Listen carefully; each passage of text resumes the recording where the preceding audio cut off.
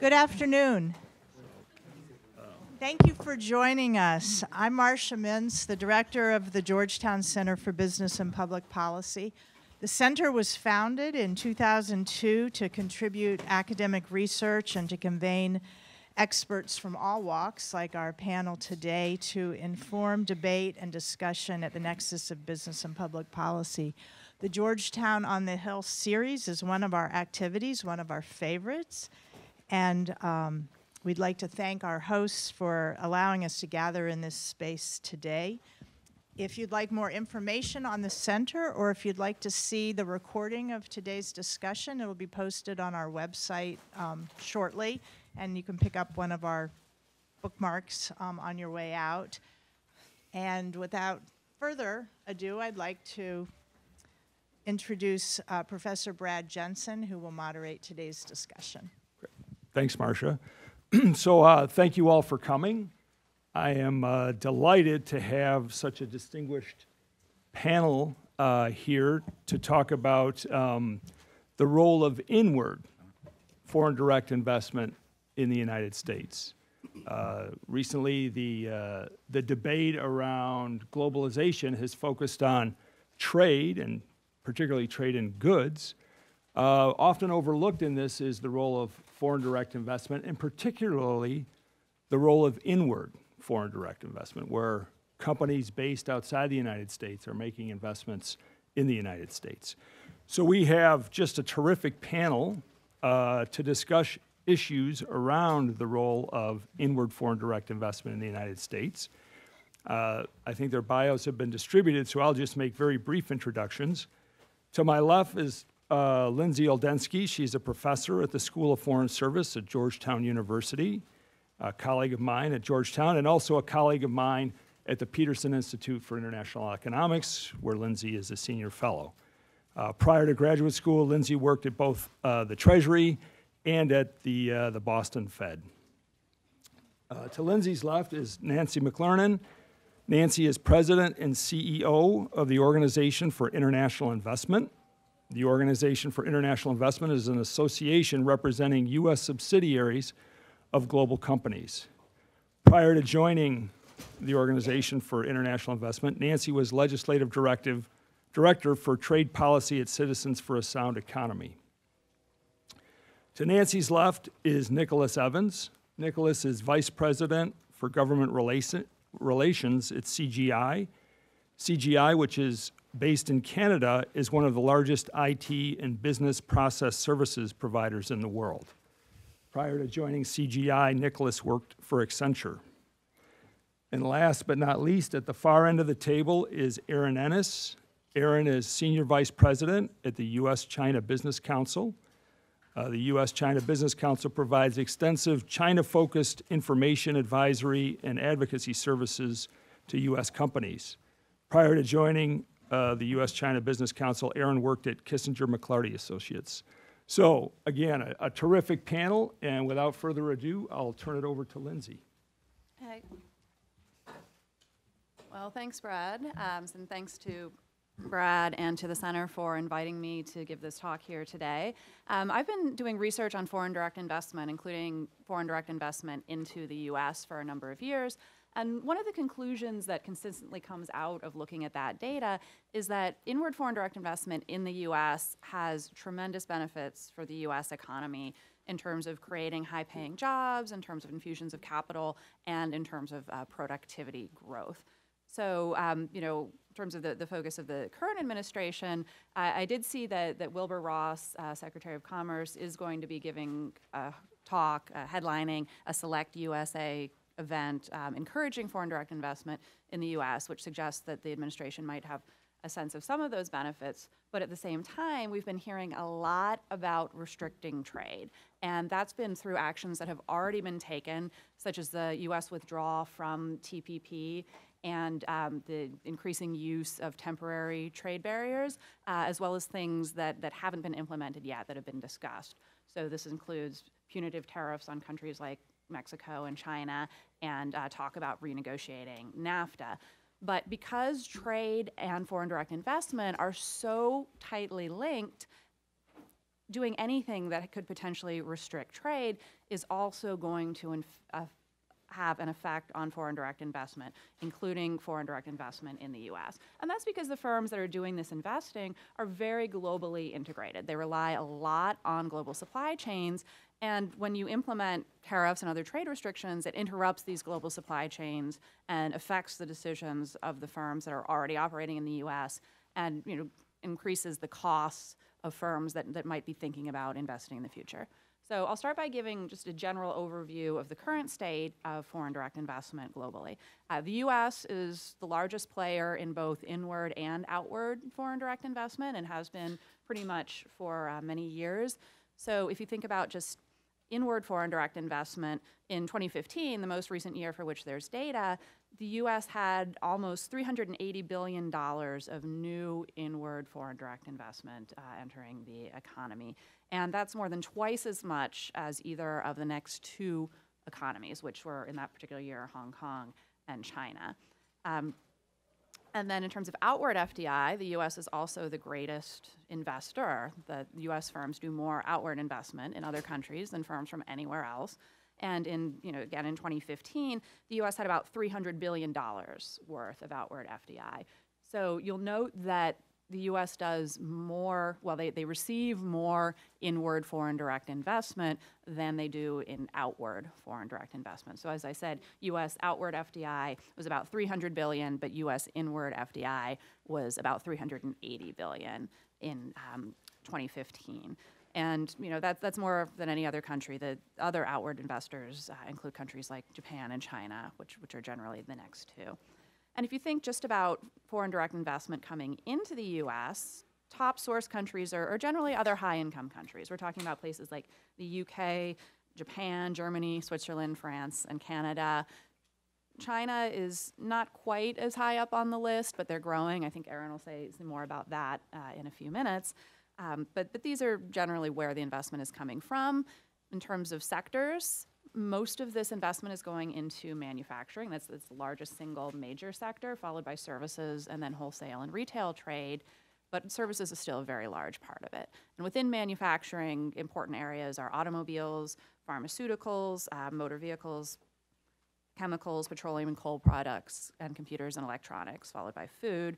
And with services, we're talking about things mostly like finance, banking, insurance, but also administrative and support services and hotels and restaurants.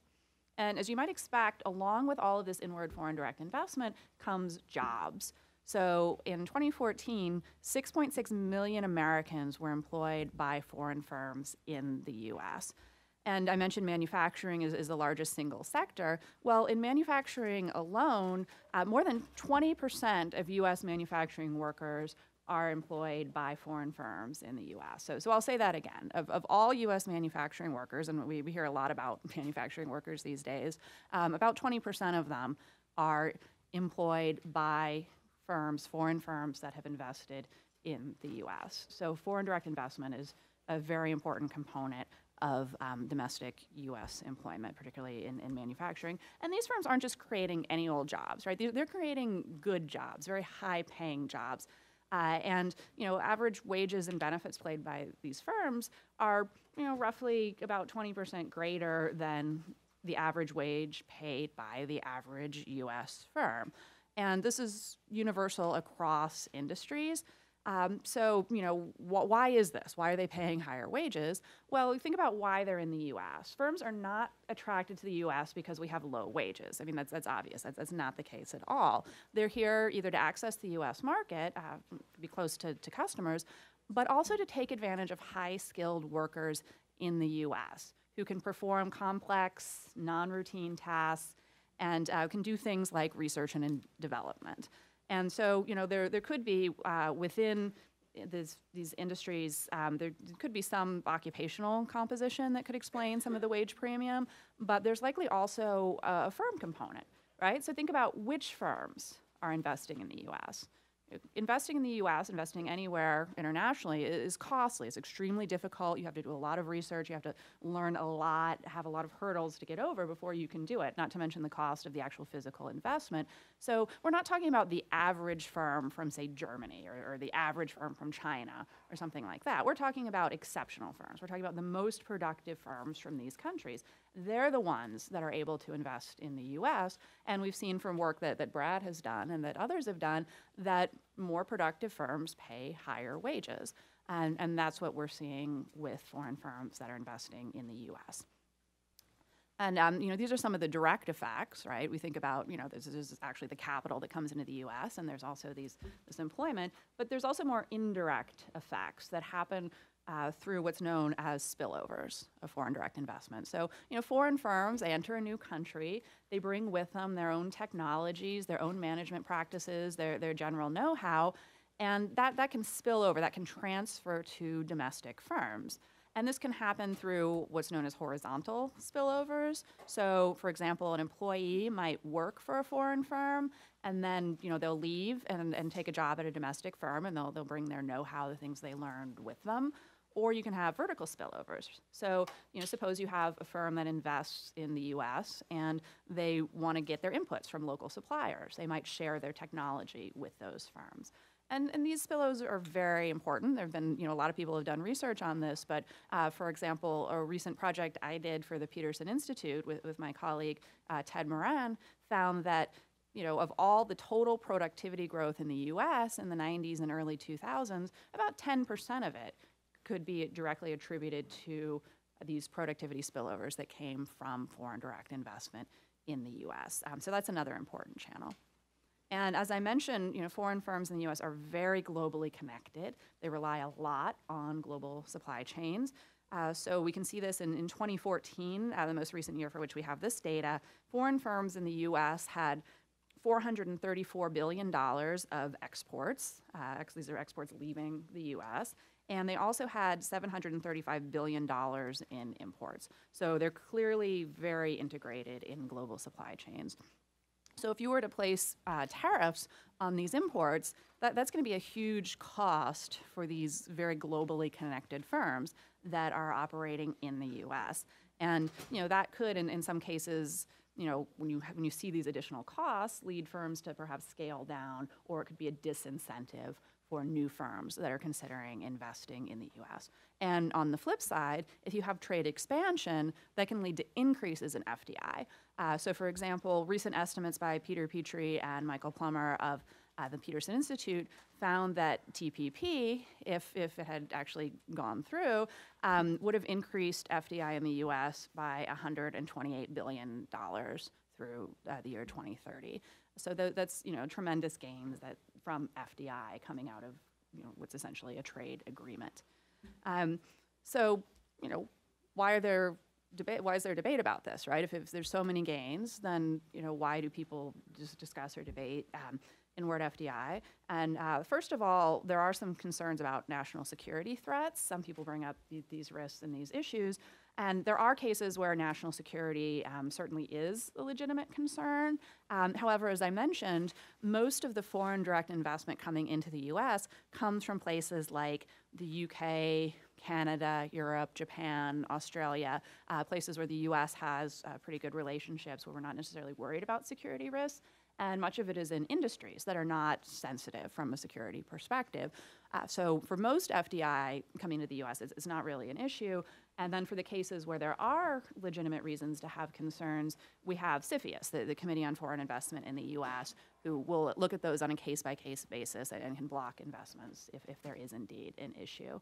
And then another concern is exactly the opposite, which is that there's not enough foreign direct investment in the U.S., and that's in part based on perceptions by firms from other countries, about the CFIUS process, sometimes based on misinformation or misunderstanding of how that works or how difficult that might be to navigate.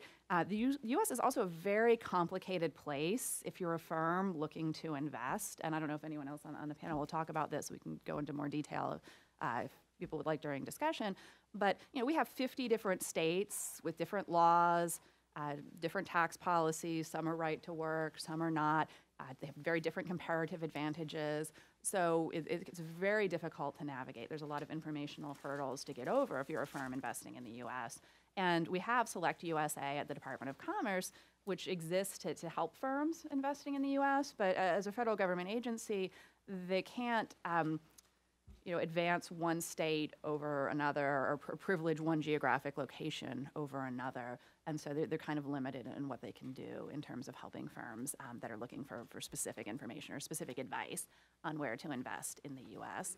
And as I mentioned, uncertainty about the future trade environment or potential trade barriers can also be a huge barrier to foreign direct investment.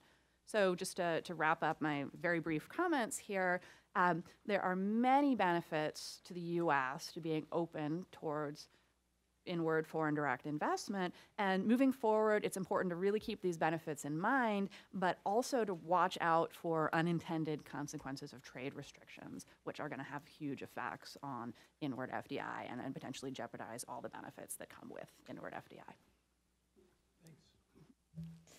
Great. I'll agree with everything that you said, Lindsay, and thank you, Brad, for including me, and Bob as well. I am so thrilled that you all are having this session on foreign direct investment, and we didn't even tee it up, right? So as Brad said, I mean, there is so much conversation right now about trade and global connections, and foreign direct investment into the U.S. is often our blind spot in international policy. And yet, the value of cross-border investment really rivals that of the value of trade of goods and services. So I applaud you for holding this today. So as you mentioned earlier, my group, the Organization for International Investment, is an association of U.S. subsidiaries of foreign companies like Nicholas's. We represent companies from all over the world that have made this deliberate decision to invest in the U.S. and employ people here. Companies like Nestle, which is Swiss, Siemens, which is German, Airbus, which is French, Samsung, which is Korean. All of these companies from around the world, not to serve our market, for sure, because the U.S. obviously is the largest market. They're here for that, but they're also here as a platform for exports, given certain technologies in the United States. I'm not sure, Lindsay, if you mentioned that U.S. workers at foreign companies manufacture about 26% of all of our exports. And so that is pretty counterintuitive, that these companies are coming here not just to serve our market, but as an export platform. So our organization started 26 years ago, and I was there at the beginning. So I've been doing foreign direct investment for over a quarter of a century. We started because there was a lot of Japanese investment in the U.S. at the time, sort of ramping up, and policymakers were becoming really concerned and skeptical about global connections, foreign investment, whether it was an acquisition or a greenfield investment. And, fast forward 26 years after sort of a pretty upward climb of people understanding the benefits of globalization, we're now back at a point where I think that there is skepticism. And teasing out all the different attributes of a global economy is critically important. As I mentioned, when a global company headquartered in another country makes this deliberate decision to invest here, there's no greater sign of our competitiveness worldwide, because they're not a homegrown firm. They didn't just start up here, right? So it is a sign of our competitiveness. And despite us being the #1 location around the world, we've actually lost ground. UNCTAD does some numbers that looks at the worldwide share of global investment. And in 2000, the U.S. attracted about 37% of the world's investment. And as of last year, I think 2015 is the latest year available, we attracted 22%. So our annual flows, which go up and down depending on a transaction here or there, can be very volatile. But our share has shrunk. Over the last few years, actually, we started growing because in 2008, we had dropped to about 15%. So we're on the incline again. But the U.S. should never take for granted that foreign companies will come and set up shop here. But in fact, foreign investment really is not that foreign at all. All of us rely on the products and services that global investment in the U.S. provides. And thanks to global investment, these products are being made in the United States. So for those of you who took any of the new DC Metro cars, they were produced by Kawasaki from Japan. Your kids go to school on Thomas-built School buses, which is owned by Daimler, which is a German company. The news and information we get. LexisNexis is a UK company. Reuters is a Canadian company. Your phone, even if it's an iPhone, has products in it that were developed by Samsung in the United States. The apps on your phone were developed by Nokia, which is a Finnish company. And even your first cup of coffee in the morning is brought to you by U.S. workers at German companies, from Caribou Coffee to Peet's Coffee. So it's really in so many aspects of the U.S. economy, and this is not just about the products they produce. This is about the impact on the jobs and the workforce. I know that Representative Byrne from Mobile, Alabama, hosted us today and got this room. In Alabama alone, over the past 5 years, employment at U.S. subsidiaries has grown by 19%, when the state's overall private sector employment grew by only 3%. So, the comparison there is pretty stark. And more than 60% of all the jobs at U.S. subsidiaries in Alabama are in the manufacturing sector, and the compensation that manufacturing workers make at these global firms in Alabama earn nearly double the state's overall private sector wage. The wage there at the manufacturing U.S. subsidiaries is over $69,000 a year in Mobile, Alabama. So that's pretty cool. Some of the prominent members of our organization that are in Alabama are Honda, Daimler, Hyundai, and Michelin. All of these companies making a deliberate decision to invest and employ Americans. Thinking about the issues and the environment that we're in today, how can the U.S. sort of attract investment? What are the issues that our organization, which is devoted to making the United States the most competitive location around the world for foreign investment, what are the issues that our organization and our companies care about in this space? First of all, prioritizing foreign direct investment in our economic agenda. Again, we always focus on the trade of goods and services to a less extent, but not enough on inbound investment. This administration seems to have prioritized Select USA. The first political appointee that Secretary Ross made was the head of Select USA, which is the federal agency, as Lindsay mentioned, set up to promote foreign investment in the United States. I also sit on the Secretary's Investment Advisory Council, which Secretary Pritzker appointed me to last year, which is made up of foreign companies in the United States, associations and economic development offices around the U.S., and we've already held a meeting this year. So there are some positive signs that this administration understand the benefits of foreign investment. And President Trump even tweeted about a few of our companies in a positive way earlier in the year. So that was a sense, hopefully, of understanding the benefits that FDI can bring. But as Lindsay said, those global connections are imperative, right? These companies cannot operate in countries that want to isolate itself from the rest of the world. So besides prioritizing FDI as an economic priority, we need to prioritize our tax treaties and our trade agreements. And both tax treaties and trade agreements are enormously important. Any company that operates in multiple jurisdictions need to have rules of the road. And without those, the U.S. Certainly will fall behind on being competitive for FDI. One of my member companies was looking to put a factory to make cars in the United States, and they were considering the U.S. and Mexico. And one of the top reasons they actually chose Mexico is Mexico has far more trade agreements with other countries than the U.S. does. So the importance of trade agreements is right up there. A little bit about tax reform. So right now, within the tax reform debate, there is a lot of discussion about, increasing our competitiveness. Our tax code needs to be changed to increase our competitiveness.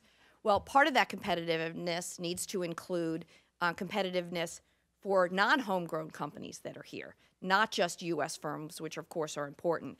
And there have been some provisions over the course of time, and even in the current debate, that I am happy to get into for any tax nerds in the room, that would disproportionately impact foreign-owned companies in the United States.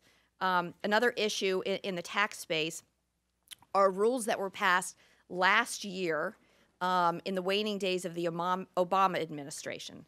Has anybody heard of a corporate inversion? Raise your hand. Have you heard of a corporate inversion? Right? Doug has. So a corporate inversion, there was a lot of press on this last year. It's when a U.S. company acquires a smaller foreign company and then moves its global headquarters outside of the United States to escape our very uncompetitive tax code, because the U.S. taxes worldwide income, where other countries, for the most part, only tax what's earned in that country.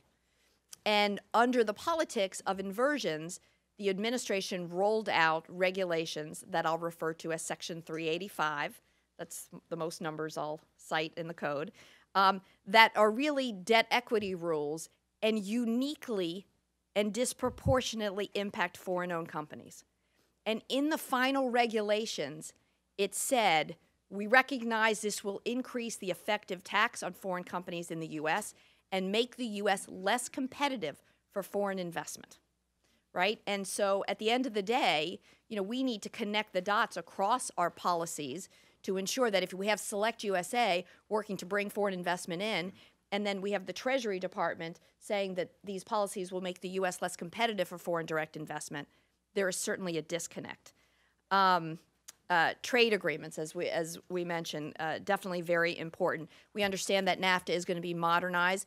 Let's make sure that we take a look at it also for being competitive for inward investment. Government contracting, to ensure that foreign companies in the United States that meet the variety of different rules about government contracting can play on a level playing field. Also want to protect the mission of CFIUS. Lindsay mentioned the Committee on Foreign Investment in the U.S. That is the federal government's review process for looking at foreign acquisitions of U.S. companies when there is national security implications. It's a rule that has been tightened in the past. We want to ensure that, of course, first and foremost, our national security is protected, but we also want to ensure that we remain open and that competitors don't use the CFIUS process to achieve something that they couldn't in the marketplace. So as an organization, we want to ensure that CFIUS stays focused on national security and that there's no mission creep, and that we try to keep the politicization down to a low roar on that, which can be difficult at times. And I'll just mention finally state level. We talked about the complexities of investing in the United States. States provide a lot of issues that can be problematic for inbound investment, because states, due to state sovereignty, don't have to adhere to the obligations of our tax and trade, our tax treaties and our trade agreements. And so educating state-level policymakers on the importance to their economy of adhering to those international obligations has been something that we've worked a lot on and have had great success on, because as states recognize that in order to be competitive for foreign direct investment, they need to adhere to those international obligations. They actually end up making, more often than not, the right choices. So I'll stop there and turn it over to Nicholas. Great. Thank you very much. Great to be with all of you today. I appreciate the opportunity to be a part of the panel. So my name is Nicholas Evans. I work for a company called CGI, not the Clinton Global Initiative, not the cool computer graphics company. So sorry to disappoint right out of the chute, but we are a very large IT consulting firm and systems integrator. We have almost 70,000 people worldwide. About 11,000 of those are here in the U.S. And you know, I'll take a bit of a different spin on things from what you'll hear, you know, perhaps from some of the other panelists, and talk a little bit about what my company's been doing over the last decade, or 11 or 12 years, with a new type of foreign direct investment for our industry, aimed at both supporting our clients around the globe and also trying to revitalize communities in rural and small towns, rural America and small town America across the country.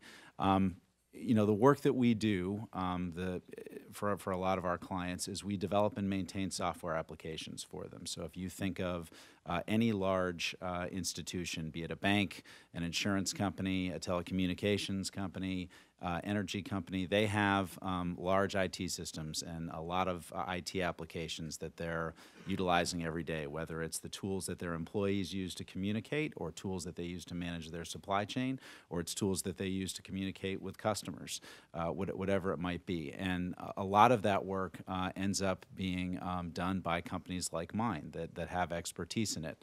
And traditionally, this is the type of work that was done in major metropolitan areas across the U.S., and still a lot of it is, be it in Washington, D.C., New York City, Silicon Valley, Atlanta, wherever it might be. And over the last, I'd say quarter century, maybe a little bit longer, you increasingly had this type of work for corporate clients move to offshore locations, India, Philippines, other places like that, and no secret as to why, a skilled workforce over there for significantly lower cost. And truth in advertising, we absolutely have operations in those countries and support some of our global clients from those locations. However, we started to get a sense from some of our clients here in the U.S. That they were experiencing a little bit of fatigue with all of that work going offshore, and they wanted to have the operations closer to them. As Lindsay mentioned, I mean, it's no secret the vast amount of foreign direct investment is here because of wanting access to this market. It's the largest market in the world. And we had some clients that seemed to be looking for something different. At the same time, they couldn't really afford to go back to their old model where they just did everything in Washington, D.C. or New York City. And so actually it was Mark Warner, when he was governor, who had the idea that he really wanted to have some technology-led economic development in Southwest Virginia, Russell County, coal country. He was very eager on seeing some of that happen, and he reached out to our company and a number of other ones, and we said yes. And it was a bit of a leap of faith for us that we would put a software development facility.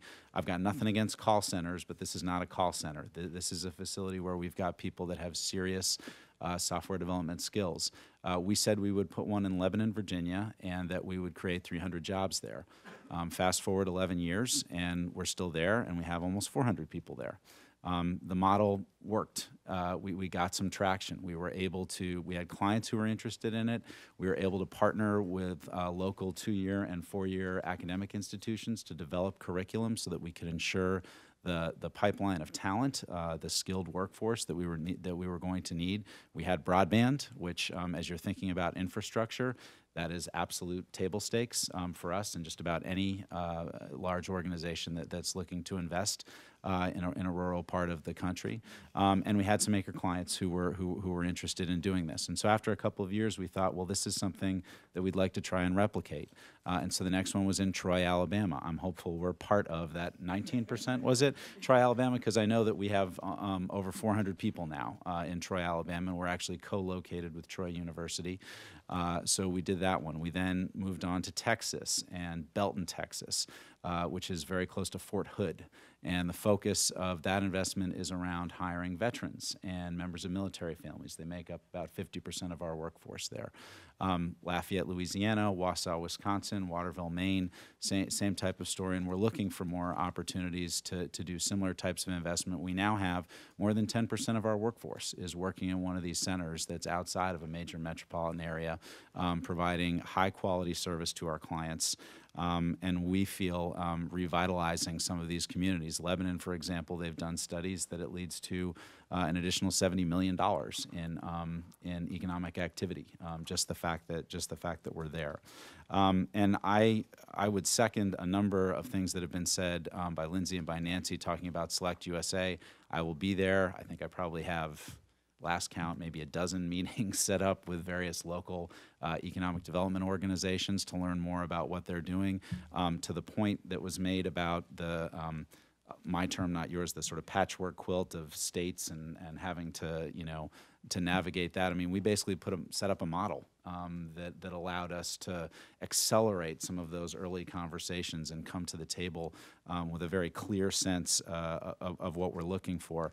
But I tend to think that this is, this focus, again, I have seen some encouraging signs from the administration around making foreign direct investment a priority. I think that this is a time for companies to look beyond their physical supply chains and also look at their information supply chains and think about where they're having their IT work done. I have nothing against work that's done offshore. Again, we do that for some of our clients. It's whatever model makes the most sense, but I have to believe that there are companies out there that are taking a look at where it is they have all of their operations, and this is an area that they might not be thinking about as much as they're thinking about, where they're going to put a manufacturing plant. And I have nothing against manufacturing jobs. I'm all for getting as many of those developed here and around the world.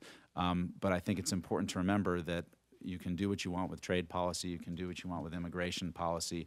Automation continues, and that is going to continue to disrupt the traditional manufacturing model, and in my mind only further underscore the importance of having a strong new economy workforce, not just in Silicon Valley and on the East Coast, but truly across the country. And so we're just we're hopeful that we can continue to be a part of that, and that as government is looking at ways to spur growth, they're cognizant of new economy infrastructure in terms of broadband and new economy job growth in terms of IT services across the country. So that was my 2 cents, and I'll pass it on. So, Erin Ennis, I'm from the U.S.-China Business Council. We represent about 200 U.S. companies that do business in China, which may make you wonder why I'm going to be talking about Chinese investment in the U.S., but it is relevant. I want to give you a few data points just to put all of this in context, and then I want to give you some perspective on some of the policy considerations that are happening in the United States surrounding Chinese investment here specifically, and then talk a little bit about an agreement that's been under negotiation for, I think, 8 years at this point, maybe into year 9 at this point, a bilateral investment treaty between the U.S. and China.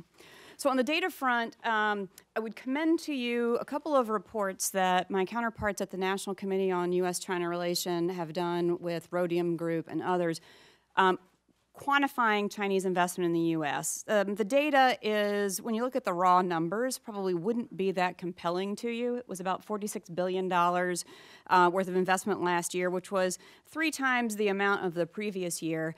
But given that China is the second largest economy in the world, that's actually a comparatively small amount of foreign investment. There are some reasons for that. They're starting from a pretty small base. The basics of math are such that your growth rate, when you have a small amount and you double it, the numbers look impressive, at least on a percentage basis, but the volume actually isn't quite high. But it's getting larger. I think the important thing to note, and actually it's a point that I think Lindsay had made, that for certain countries, those numbers for foreign investment in the U.S. can be significantly moved by one large transaction in any given year, or the absence of one large transaction. So 2 or 3 years ago, there appeared to be a significant spike in Chinese investment in the U.S. It was almost entirely driven by the acquisition of Smithfield Foods. Last year, we had a pretty significant spike in investment in real estate and hospitality, largely driven by investments by H&A Corporation and buying some hotel chains around the United States. Now, none of that makes any of this unimportant. It still creates jobs around the United States. The largest sectors we're seeing right now for Chinese investment in the U.S. are real estate and hospitality, consumer products, technology, transportation infrastructure, and media and entertainment. Each of those, again, driven in large part right now by a handful of companies in each of those sectors who, as Lindsay pointed out, have the capability to be able to invest overseas and see targets in the United States that they're interested in. And again, let me emphasize that point. They see targets in the U.S. Most of this investment right now, from Chinese companies at least, is coming through mergers and acquisition rather than through greenfield investment. Now, there has been some shift of that in recent years towards some greenfield investment. Some of that may be driven by U.S. trade policy. We've seen a variety of auto parts manufacturers and other companies that may be subject to anti-dumping or countervailing duties invest here. When you produce a product in the United States, you aren't subject to AD CVD since your product is never crossing a border. It's probably largely being sold to a U.S. customer here. But in general, the U.S. is an attractive market for many companies, and accessing U.S. companies is important. And as wages in China have gone up and the cost of doing business in China has gone up, markets like the United States have become much more important. So right now, the estimates that Rodian Group has put out is that there's about 3,200 Chinese-owned companies in the United States. That's up from about 1,900 at the end of 2015. Most congressional districts have at least one Chinese company doing business there, and employment right now is pretty modest, but not insignificant. About 140,000 Americans work for Chinese companies in the U.S. at this point. So in thinking about the policy challenges about Chinese investment in the U.S., I think it's important to note one that does nothing to do with the U.S., and that is Chinese capital controls. China's economy has been slowing for probably the last 4 or 5 years. It still grows at a pretty rapid clip compared to the U.S. We grow at about maybe 3% a year. China's economy will probably grow in the mid 6% this year. But still, at the same time, as that slowing of growth is happening, China's government has become very sensitive to capital flight. So the idea that if China is becoming a less attractive market, are people going to move their money offshore into a market where they're going to be getting a higher rate of return? And one way that a government can try to control some of that is to tell you that you just can't move your money out of the country. And China's capital controls have had some impact on the ability of foreign companies to get their money out to do their own investment, but also on Chinese companies directly who are interested in investing overseas. For a Chinese company to move the amount of capital that you need to do an investment overseas, it's not just a matter of whether it's legal to move the money across the border or not. The government also has to approve that transaction. That's led over the course of the last 10 years or so to some missed opportunities for Chinese companies that were interested in investing overseas. My hometown of Shreveport, Louisiana had a General Motors facility that had closed probably about 15, 20 years ago. And about 10 years ago, a Chinese company was interested in acquiring part of the auto plant in Shreveport and potentially doing production there. But the cars that were made at the Shreveport plant tended to be very large trucks, civilian Hummers, those kinds of things. And the government determined that really wasn't where they wanted to be promoting investment overseas because they were viewed as being less environmentally friendly than where the government wanted to see investment going. At the same time, the investments that have been coming here in the past few years, some have also been held up by those capital controls recently. One of the higher profile potential acquisitions last year was an attempt by a company called Dalian Wanda to purchase Dick Clark Industries. This is one that, kind of setting aside what the other policy considerations might be, the Chinese government apparently had concerns about the amount of capital that it would take to buy that and halted the transaction. So that domestic consideration can have a significant influence over how many Chinese companies invest in the U.S., what the types of investments are that they are doing. So all important factors. To the points that have been made by my colleagues already, I'll just also note that the U.S. policy environment certainly has an influence on that as well. CFIUS rules are particularly important. Because so much of the investment that's coming here is done through mergers and acquisition. Now, as Nancy pointed out, CFIUS reviews are supposed to be based on national security. Many Chinese companies, either out of an overabundance of caution that their transaction can't be unwound later on, or out of somewhat of a disagreement over what is required to get a foreign investment approval in the United States, sometimes seek CFIUS approval even if you don't see necessarily a national security angle to it. To that one, I will just note that when Dalian Wanda bought AMC movie theaters a few years ago, they sought CFIUS approval for it. Now, theoretically, there was a movie theater that was near a U.S. military installation or something, but in general, I think we probably would think that movie theaters probably aren't a national security concern. But many, many Chinese companies do seek CFIUS approval of it. The numbers that the Treasury Department puts out tend to be a little bit out of sync with what we see in real time because the report from Treasury has a year delay. So the report that we got in, I believe it was February of this year, on foreign investment in the United States and CFIUS approvals was actually reflecting 2015 data. But even in looking at that data, you can see a significant increase in the number of Chinese companies seeking approval, a pretty wide variety of sectors that they're looking at, and a mixed bag on whether they're approved or not. So whether there is a national security concern about all of these transactions certainly is open for discussion, but I think it's important to keep in mind that there are those implications for some of those sectors. I also want to note, though, that what we view as a concern about Chinese investment in the United States in Washington isn't necessarily the same of what our counterparts in a state or a local government might think are concerns about a foreign investment. In general, mayors and governors are incredibly interested in having all types of foreign investment come in, and so are very eager to have Chinese investment. My suspicion will be at the Select USA conference in a few weeks, the Chinese are going to have a pretty good delegation here, and there's going to be a lot of folks eager to talk to them about having their companies invest in the area. So just keep in mind that while we can probably have a pretty robust discussion about why foreign investment needs to be reviewed on legitimate national security bases, probably the specific points about why we need to be moderated in those views would probably be articulated by your counterparts at the state and local level. I would say that there's also some potential challenges on the horizon. Nancy mentioned that CFIUS reforms are periodically under discussion. What that looks like and whether it is country neutral, that is, are the reforms that are made blind to whether the foreign investor coming into the United States is Chinese or German or British?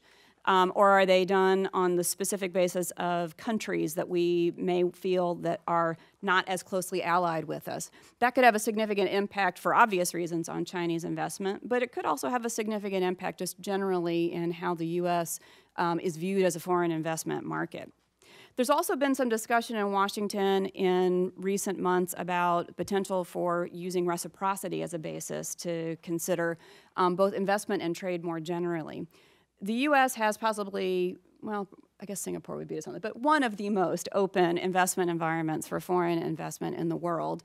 And in general, we have very low tariffs and we are very open to all kinds of international trade.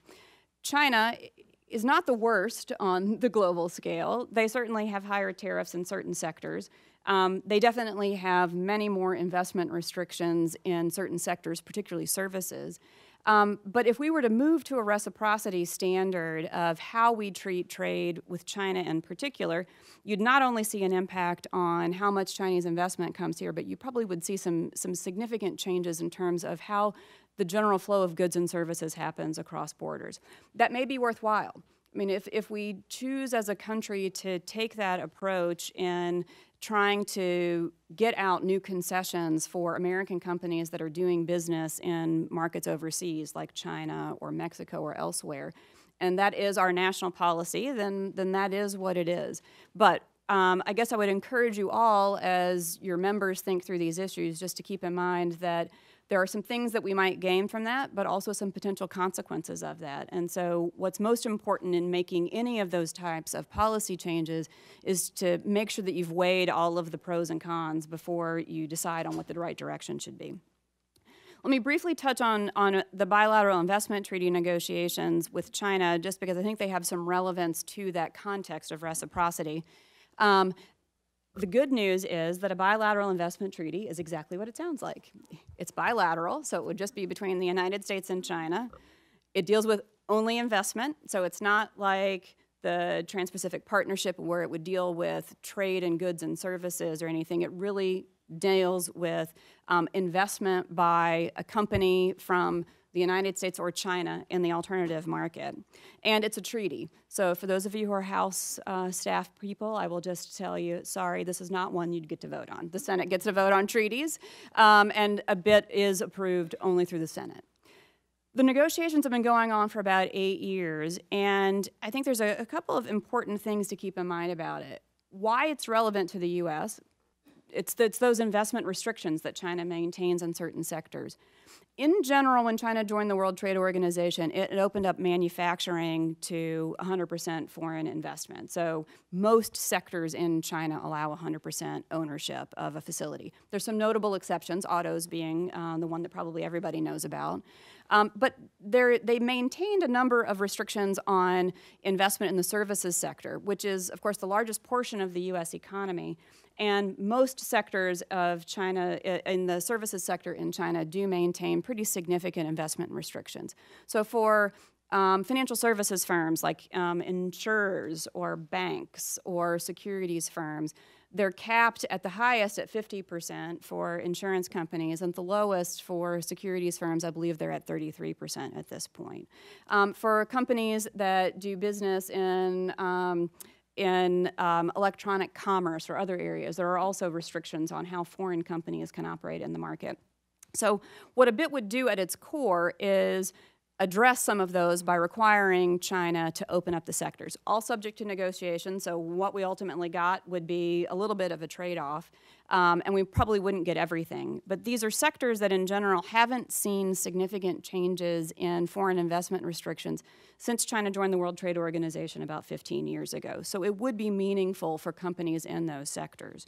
That kind of a treaty would be important not only to U.S. companies that are investing in China, but for all of the reasons that we've talked about already, it would be important to the U.S. economy because it means more Chinese companies coming here to invest. Again, in general, we don't restrict where foreign companies can invest, so there'd be a lot more potential. We'd be giving up very little for it. Probably the two main gains that Chinese companies would get from a bilateral investment treaty with the United States is they'd have access to dispute settlement when something went wrong with an investment, but they'd also have essentially just better certainty that their investment would be treated on an equal basis with other foreign investments in the U.S. And the other benefit to the United States that we haven't talked about quite as much is that when U.S. companies invest overseas, they do create more jobs here at home. I believe Justine touched on it, but let me just kind of point out that these companies tend to pay higher wages. They tend to export more. So that kind of residual benefit from a bilateral investment treaty could be very significant to the United States, both for direct and indirect purposes. And I will stop there. Great. Let me just pile on that last point with regard to U.S. service firms and their access to China. The United States has some of the most globally competitive service firms, yet we don't export much to China.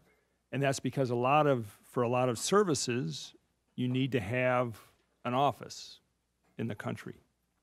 You know, a lot of it is done here, but you need a shop front. You know, you need insurance brokers, you need a retail banking outlet, or you need consultants in China. And these prohibitions on foreign direct investment in the service sector in China are very high. Work by the OECD shows that the barriers to services trade that China maintains are very high relative to the rest of the world. And almost all of it is in prohibitions on foreign direct investment. If you take away the prohibitions on foreign direct investment, China's barriers to services trade look like about the OECD average. So this could be a huge win, this bilateral investment treaty, for U.S. service firms. And I know that the current rage is to talk about manufacturing firms, but just remember, you know, manufacturing accounts for about 8% of the U.S. labor force. Okay, so it's service firms that are the future. U.S. service firms are globally competitive, and a BIT with China would provide a lot of access to U.S. service firms. So sorry for getting on a hobby horse. You can join me. We're open for questions. Yes. Yeah, and if you'd identify yourself and your organization. Yeah, thanks. Thanks, Brad. Tim Bennett, Transatlantic Business Council. I'll start with two things. Hire American, buy American. Impact on foreign investment that any of you might be seeing. Also, inadequate supply of skilled labor in certain sectors. Impact that perhaps, Nancy, you're seeing among your members or others are seeing in terms of limiting foreign investment in certain areas.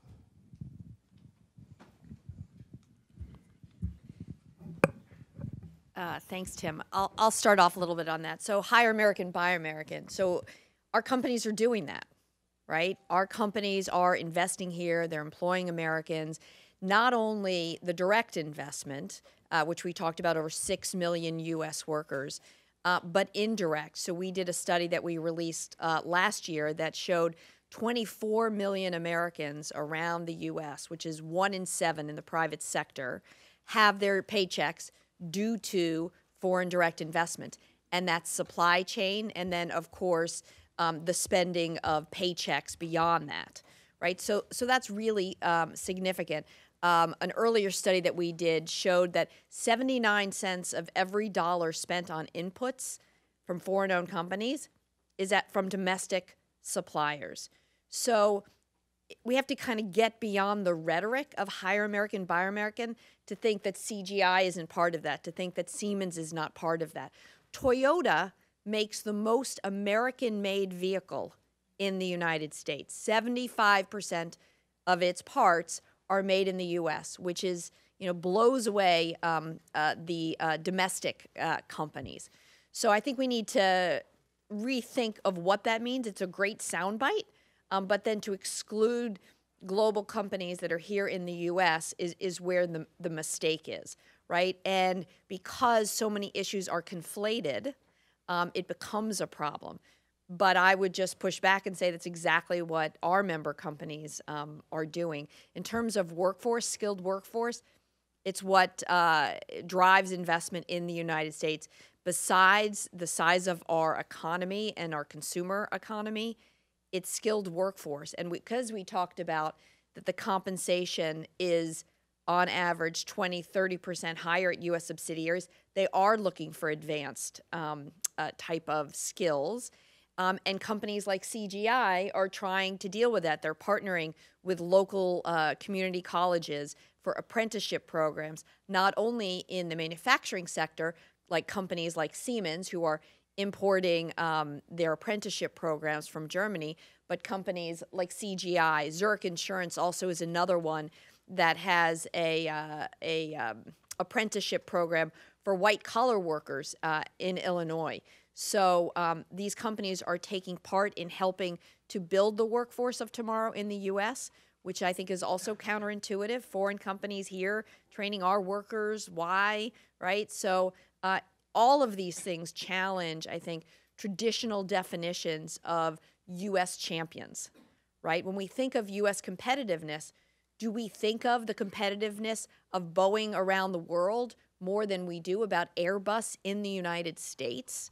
Right? So I would argue that our competitiveness should be defined by U.S. workers, the competitiveness of our workers to attract investment from wherever that investment may come. I think it's part of the new dynamic of the 21st century. We can't just place a flag on a company and assume that that company's interest is all in the interest of U.S. workers. We have to actually look what companies are doing for our economy and our workforce. Yeah, I mean, absolutely. I mean, the issue around skills is something that we're always dealing with. And, frankly, I spent my time talking about rural, small town America, but it's true just about everywhere, right? Sort of, how you find that right match. But, I would echo what Nancy said, and I would like to think that we're a good example of it, that so if you can't necessarily find it, you find a way to help create it. And that is the type of, when I said that is one of the things that any location, quite frankly, I think globally, where we would look to cite a new software development or other facility is we're going to be looking for a partnership with a 2-year or a 4-year school so that we can set up curriculum and we can continue to develop that workforce. That's the only way that we're able to do this. Let me just add one just quick point on it. We actually, in the past couple of months, have gotten a couple of questions from Chinese government officials about what the U.S. is doing on tax reform. So I think that other governments are paying attention to what we're doing here. And while the hire American, buy American thing is part of it, it really is about whether we have created or are improving the investment environment for companies of all shapes and sizes to do business here. So I think the multiple policy fronts that could be done that would make the U.S. more attractive to foreign investment, be it tax policy rather than trade preferences or something else, are what's going to be driving foreign investment in the United States. So that may mean the Chinese have fewer concerns since tax reform might not be going anyplace, but it's something that I know other governments are looking at as well. And then just one more point on the skill topic is, as I've mentioned and others underlined, U.S. workers are tremendously highly skilled. That's one of the biggest things that attracts investment. And there have been, a lot of companies like CGI doing a lot to work with workers and improve skills. But that's not something we can take for granted.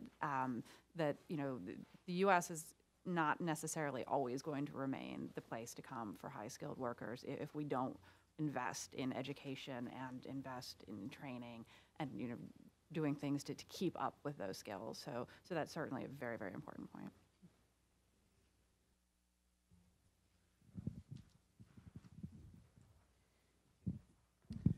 Hi, I'm Dan McGlinchey with the Financial Services Committee.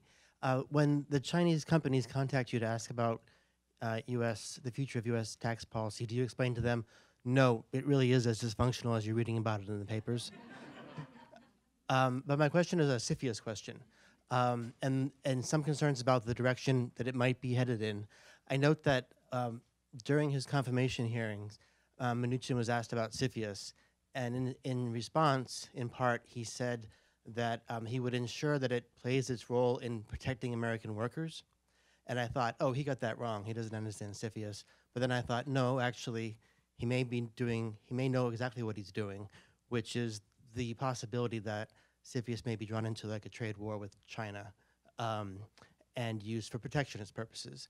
But you made the case that foreign direct investment creates jobs. So would that be a problem if suddenly there was some sort of calculus about job creation versus job loss? Do you feel confident that, I think you would, and I probably would agree, that on net, we benefit from job creation more than job loss, if that makes sense? It does make sense. I guess I would say, it probably all depends on how the calculation is done, and what my view is might be different of other entities that might be involved in the process. In general, the statute as written right now gives the administration a good amount of leeway in determining what falls under its jurisdiction, but it does have to be related to national security. So I make that point first because while the criteria doesn't include job creation in the United States, there certainly are other things that the administration could do without requiring a legal challenge that could stem foreign investment in a variety of sectors. There's been discussion about whether we should be looking more closely at investment in the semiconductor industry or in artificial intelligence, areas that may not have an immediate impact right now, but that it's been suggested that administrations generally should be looking at that more broadly. Part of the thing about CFIUS is that it is not transparent, so you don't really know the full factors that go into it. But I think to make that kind of a change and require it to be the basis of an evaluation would require Congress to change its point of view, to change the statute. I would just add a couple things on CFIUS. So CFIUS is chaired at the Treasury Department because the assumption is foreign direct investment benefits the economy. But they've got heavy hitters on the national security side, as they should have, right, which have shown that CFIUS is by far not a rubber stamp. And right now, one of the changes that we are seeing is we have companies from allied countries who are coming under additional scrutiny because of their exposure in China, which seems to carry a very long tail, if you will. And there is some concern that we might start leaning away from assuming that foreign direct investment is something positive and sort of worrying about things that maybe don't need to be worried about. I mean, Smithfield Food went through the CFIUS process when the Chinese company acquired them because they were concerned about food safety. Well, we have agencies that deal with food safety, regardless of who owns them. Why did this require an extra CFIUS review, right? CFIUS is supposed to be sort of in that space where no other agency can deal with the issues that come up, right? But we care about the safety of our ham, whether a Chinese company owns it, a fresh company owns it, or a U.S. company owns it. The same when a Chinese company acquired the Waldorf Astoria in New York. It went through the CFIUS process because the concern was that a lot of diplomats, including the president, stay at the Waldorf when they come into New York. Well, shouldn't we care about the security of the Waldorf regardless of who owns it? Right? Why did that go through CFIUS? Shouldn't it have gotten a scrub regardless to ensure the safety? So again, sort of looking at a 21st century economy where we're all integrated, I think it is important, because the concern that the foreigners are the only ones that are going to do something bad gives us a false sense of security, I think, in terms of some other things that may happen, right? And it does hurt our economy. So that's why CFIUS is headed up by Treasury, so that there is this counterbalance to just looking at national security, which of course should trump everything, you know, pun intended. And, but, you know, we talked about all of the different benefits. Even mergers and acquisitions raise the game of our industry standards across lots of key economic indicators when it's M&A. And sometimes the technology transfer is inbound, not always outbound. Yeah. Yeah, and to add to that, I mean, the point you make about Mnuchin's comments, like that's something you would only hear at the federal government level. You would never hear that at state and local levels. Yeah, well, but you know, to echo sort of points that were made earlier, that you know, at the state and local level, it's just taken for granted. I mean, these are hugely beneficial for local communities. That the foreign investment in the U.S. creates jobs. That you know, it seems preposterous to say, well, we're going to examine these because we think they might somehow be taking away jobs. But comments like that, I think, unfortunately, do have effect. I found that when I was actually in China meeting with some of the state and local agencies that were there trying to encourage foreign direct investment in their state and local areas in the U.S., that you know, one of the things that they found is that firms had misperceptions about CFIUS, that they thought it was much more difficult to get through than it actually was, you know, maybe not realizing it only was applying to mergers and acquisitions, not necessarily greenfield, that, you know, and I think, you know, a lot of these misperceptions come from some of the cases that we've heard about, and from comments like that.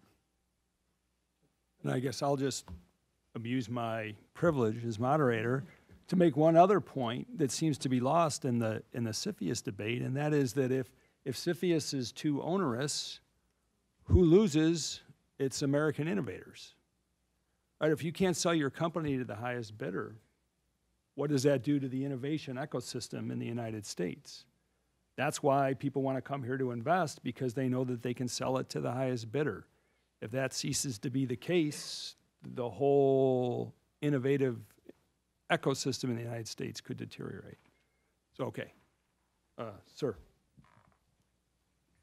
Thank you very much. I'm a member for UNESCO task force, not very popular in the United States now, but our focus is to create new jobs in what is called culture and creative industries. It happens China is extremely aggressive. They suggested as a big plan.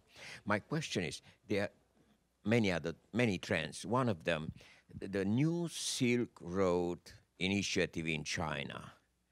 How does it affect investment in USA, the cooperation with USA, as well as a more global trend, what is called 2030 agenda or sustainable development goals?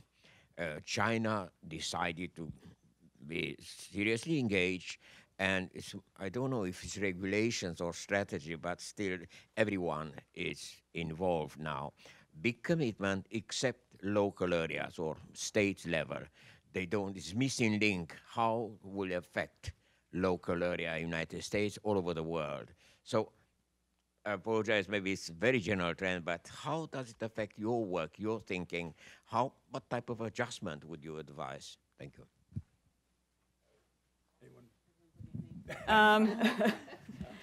So the Silk Road, so there's a variety of policies that the Chinese are pursuing that are related to it. Kind of probably if you start at the highest level, they created several years ago the Asian Infrastructure Investment Bank, AIIB, which the U.S. is not a part of.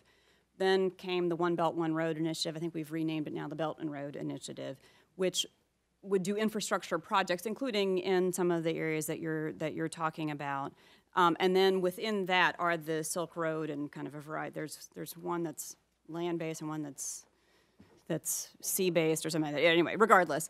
In terms of how that impacts cooperation with the United States, Chinese officials have stated repeatedly that One Belt, One Road projects will be open equally to domestic and foreign investors.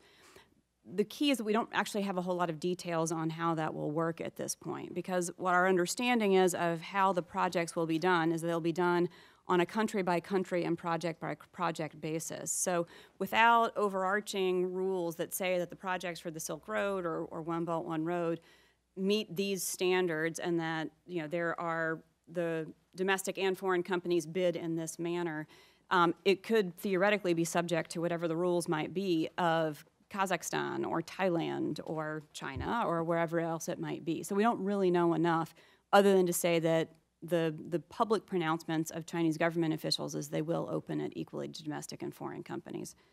On the Sustainable Development Goals in China, I don't know the answer actually, but I'd be happy to give you my card and I can look into it for you.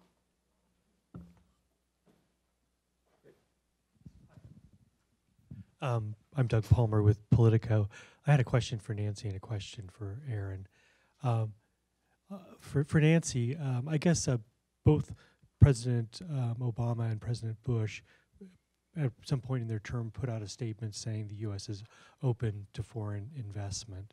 And I was at a conference recently at the Chamber of Commerce, and someone suggested that would be a good idea for Trump to do. I just wondered, is there any ongoing effort to persuade the administration to put out a statement like that, and are you expecting it anytime soon? And then for Aaron, you talked about the bid negotiations being ongoing, but so is that something you've heard from the administration, that they're continuing the negotiations with the intent of concluding them? In the immortal words of Monty Python, it's not dead yet. Our understanding is that they are evaluating whether they want to proceed with it, but they have not officially been halted. And the answer to your question is it would be fantastic for the president to issue an open investment statement. As I mentioned earlier, I'm part of the Investment Advisory Council. We met with Secretary Ross. This issue wasn't raised, but I know that there are some that are considering it. We're actually working on efforts at the state level to have governors issue open investment statements. As we've talked about here, states get it. They are actively out there recruiting. And given the skepticism in Washington for global connections, we thought it would be fantastic for the states and the governors that really get it to issue themselves some open investment statements. So our focus, which started on that earlier in the year, that's where that is for right now, and we're having some good success with that, and happy to talk to you offline about it.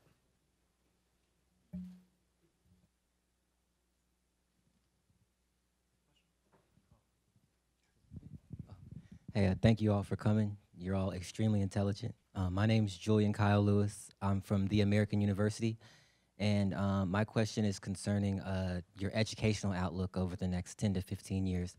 There's a big battle in Congress. A lot of congressmen and senators are extremely angry at I think we're looking at $9.2 billion cut from our overall education budget.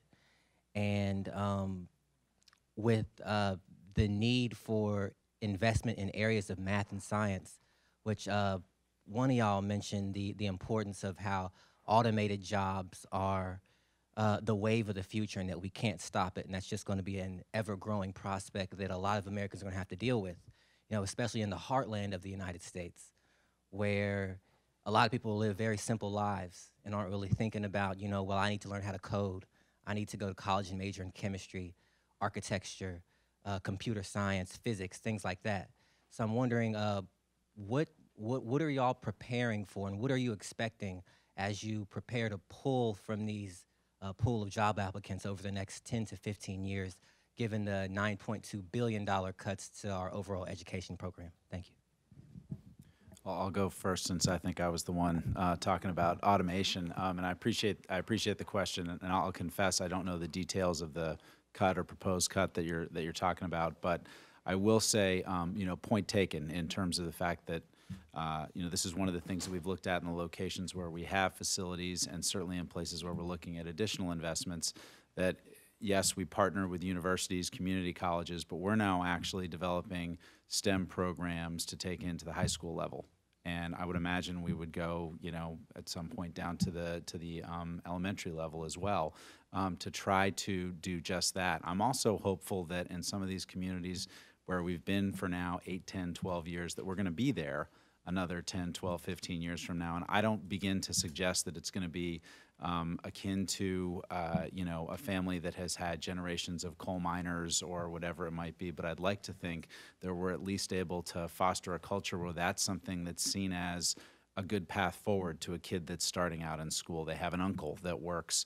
I was just for a meeting in an office here. A little bit earlier this morning, I passed my card to the person working the front desk. Said, "Oh yeah, my good friend works for you guys in Lafayette. Loves it there." I'm hopeful that there's, that if you do enough of this, it starts to spread and people start to see it as an opportunity, and then they do start asking questions about, well, okay, what do I need to do to be prepared to have a job like this? And then hopefully we're there to do that. But certainly we'll be, this is one of the things that as we're talking with our partners at the state government level, municipal government level, this is one of the things that we'll certainly be talking with them about as a way to ensure that, we continue to have that pipeline of talent, and this is something that continues to be an attractive path for people in school, coming out of school. Does that get at your question? Okay. I would just add on to what Nicholas said that, dollars are important, dollars of investment are important, but it's about the smarts of where those dollars go. And by companies like CGI partnering with local community colleges, then there's more assurance that the jobs that will be needed can be filled, right? Because if there's not that partnership with business to understand where the jobs of tomorrow are going to be, then you could spend all the money in the world and it'll be fruitless. You have 3 kids in college right now, and I'm just, crossing fingers and hoping myself, right? And because they've got like an awesome mom, I know that I've steered them in absolutely the right direction. But so it's not just about, I wouldn't just look at dollars.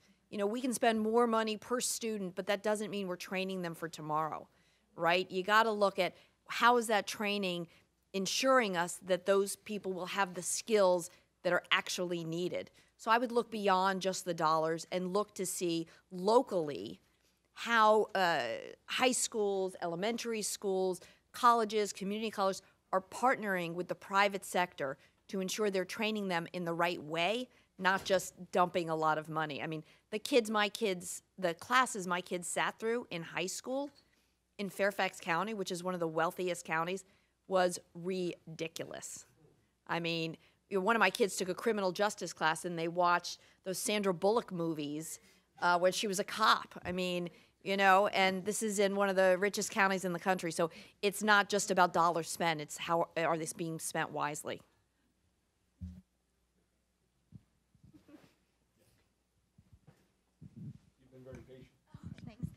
This question is probably mostly for Aaron, but also anyone else who wants to comment.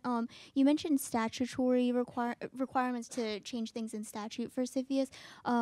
Some of the concerns that are floating around, a lot of them have to do with like early stage VC investment and other non-traditional, other than merger and acquisition activity, particularly in Silicon Valley.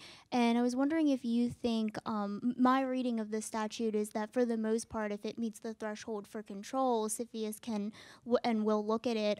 But I was wondering if you see any particular shortfalls there, or if this is kind of a valid concern, just because this is something that we've been hearing a lot of concerns about. And then also, if aside from that concern, if you think any of the reform proposals and are there any particular gaps that you see could benefit from statutory or otherwise changes? Sorry, Christine Johnson with Senate Banking. Yeah.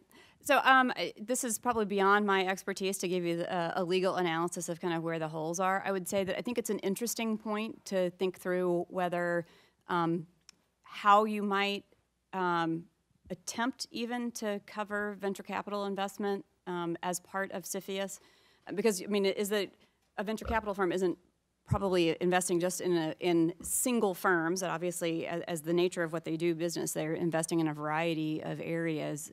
And I don't know exactly how the, I guess I would say as a layperson, it seems like it's not clear to me exactly how it's covered. But I think that it probably is something that's worthwhile for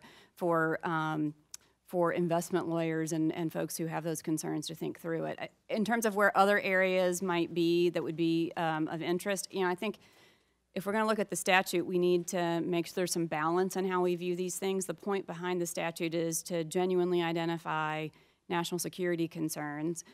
We may or may not do that very well right now in terms of being forward-thinking about where the risks are coming from, and so that may be a wise place to put some consideration without necessarily predetermining that a change in the statute is going to be the best way to change that, as much as does the existing authority allow you to get at that right now.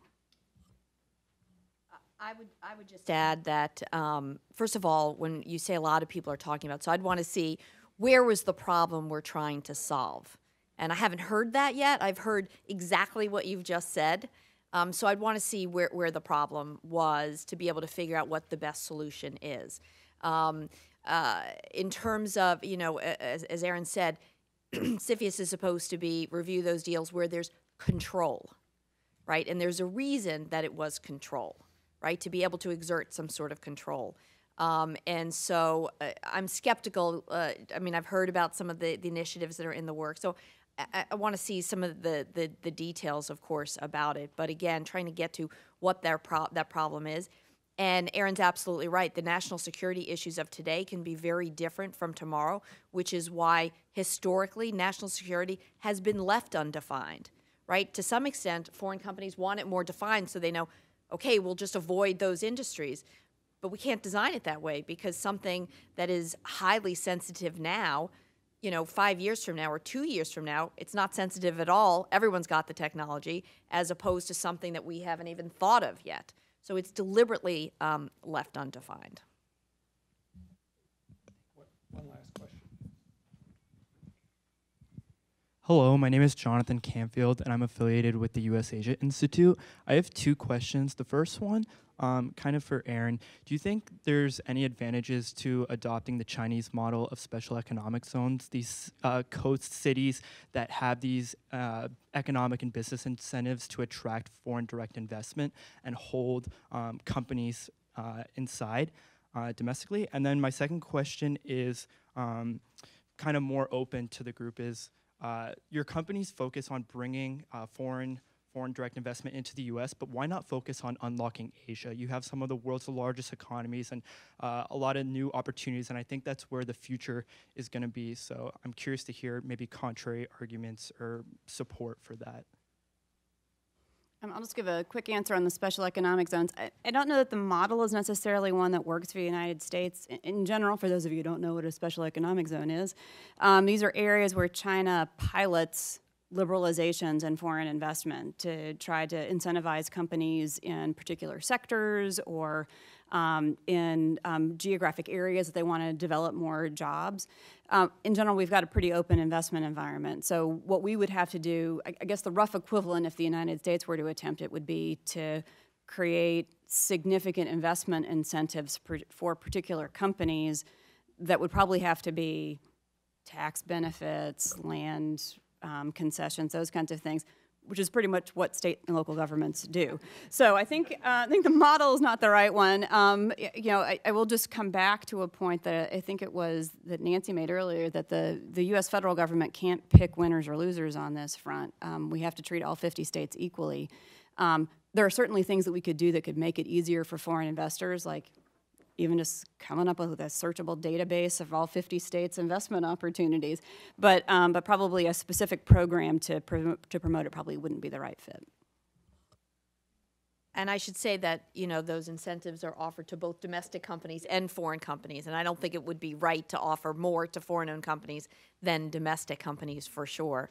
And I'm not really sure of your second question. So we represent the U.S. operations of these companies. So we work with the executives at Nicholas's companies here in the United States, and our role is to make the U.S. the most competitive location to employ workers and all of our children. Again, obviously, my mind is focused on employing children. So, you know, that's what our goal is here. But certainly the companies have global strategies that they are looking to expand in Asia and other places. Great. Well, I hope you will join me in thanking this very distinguished and excellent panel. Thank you. Remember, you can find the video of this at the Georgetown Center for Business and Public Policy website, and we're adjourned. Have a good afternoon.